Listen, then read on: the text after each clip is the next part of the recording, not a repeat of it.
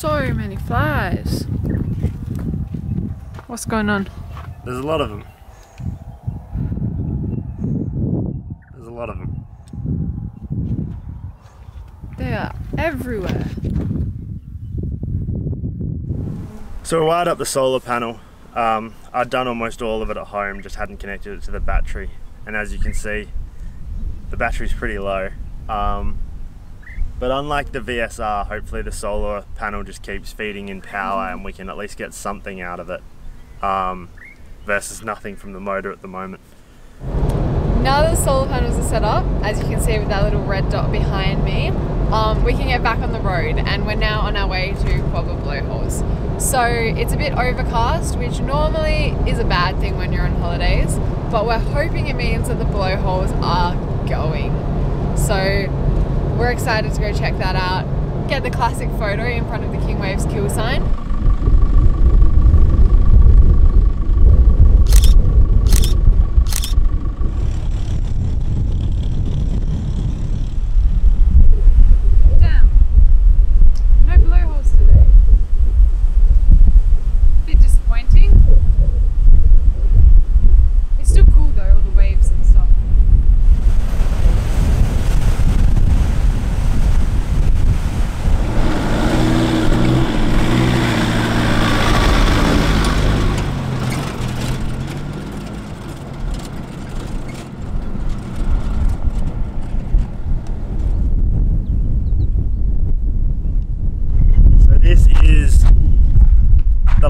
At Quobba. It's pretty cool standard stuff. You should see the door to get in. They've got like a guard in front and then 6 locks, so I don't want anyone going inside it. But the view from up here is very cool. You can see Lake MacLeod over there, not McLeod, and the King Waves kill sign and the blowholes just over there. So it's a great vantage point to see all around. So today's day 3. If you've watched yesterday's video,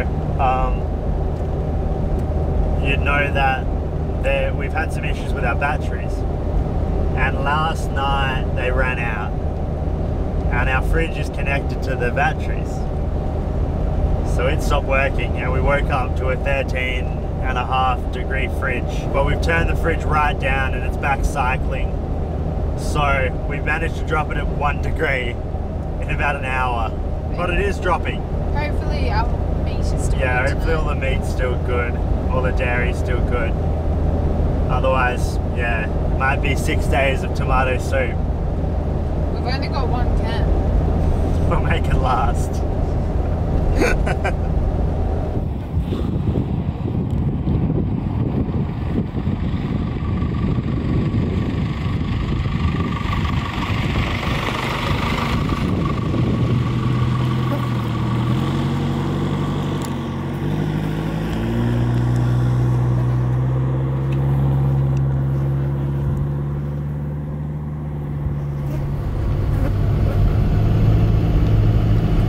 Bay, we made it! After a kangaroo and her joey greeted us into town, we decided to go for a little swim in the bay.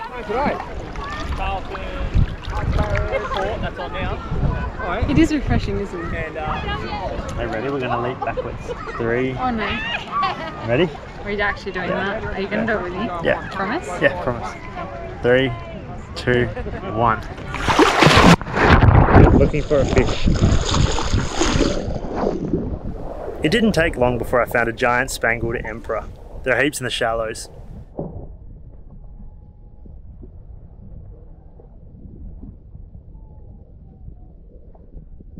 I also found a wild jess. We saw some fishies. They were big. They were like this big, which was cool. Don't you dare. Dun-dun-dun. Don't. Don't. Look at that.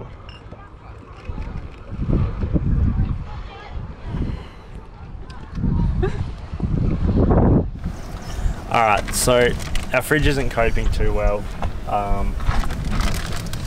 and we've tried it in a couple of different ports and stuff. It's still not getting too far below 12. So yeah, why not turn the fridge into an esky? We're still going to leave it running, of course, doing what it can, but... Yeah, but this might just help it get down to 4 degrees or so like we like. The fridge is finally going down as we turn onto the coast access full drive route. Awesome. Look at that go. Tyres are at 26 all around, hubs are locked, we're in 4-wheel drive, we're on the sand. This is the adventure. The next couple of nights we're going to be making our way from Coral Bay to Exmouth, our final destination. But right up the coast. The normal road to Exmouth just takes you straight up the middle of the cape. It's all bitumen, pretty major road. This way is all along the beach and the dunes and everything. We should see some fantastic things. I've been wanting to do this for a really, really long time.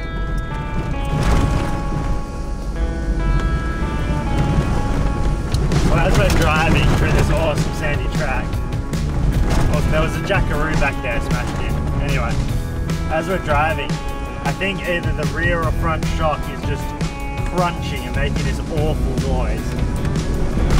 But you know what? We've blown shocks before. We know how to deal with that. We'll be fine. Might as well just relax, enjoy the drive, enjoy the scenery.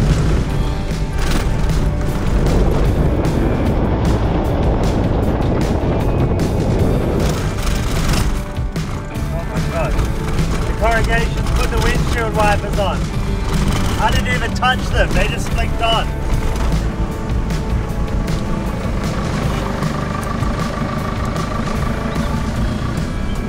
That is busy. It was actually a very big camp and there was still lots of room available. So we decided to drive up the dunes and check out the beach before setting off.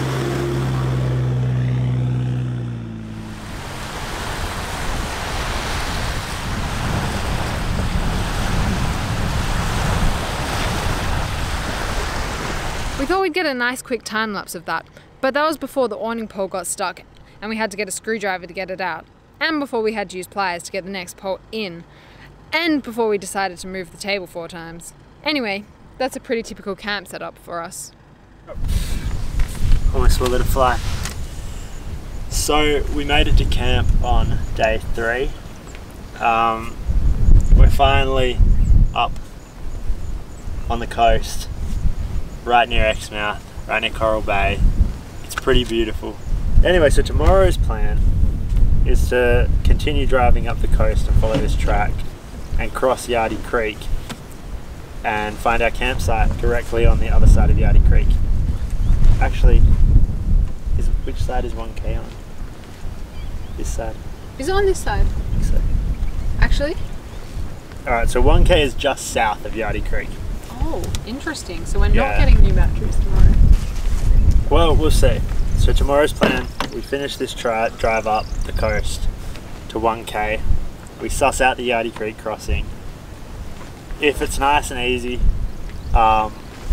we'll either duck into Exmouth and check out the batteries, or we'll stay at 1K and just relax, maybe go do some snorkeling. And if the Yardie Creek crossing is impassable, then the day after tomorrow we'll come back through Ningaloo Station and go up the main road to Exmouth. Before buying a new battery setup with Exmouth prices, I decided to try and fix this one. This battery is a dud. I charged it for 48 hours at home, it got to like 13.6 volts. I've chucked it in the car and it's just sucking power from everything it touches. So rather than rewiring everything that's wired to this and our battery in the back, I've just bypassed the middle battery and stuck accessories and power to the back onto terminals here and here, which is not all that safe, not all that good practice, but sometimes necessary. And luckily I had terminal covers for this battery.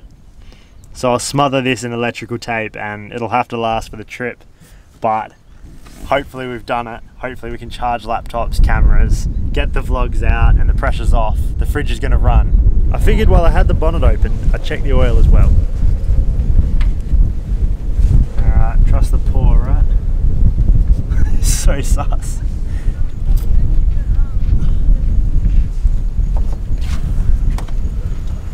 That's good. Oh no. What? Just got oil on the fan belt. End of days. Give me a rag quick. Since we were taking the awning down anyway, and since it's so windy tonight, we're a bit worried about the tent crushing us to death. We've taken this pole, one of the awning legs, out of the awning. I'm gonna use this as our support pole. This looks longer than the mop to me, so it should do it. There we go. Awning pole in. Well done, Yay. Jess. Good idea. We're safe. We're safe.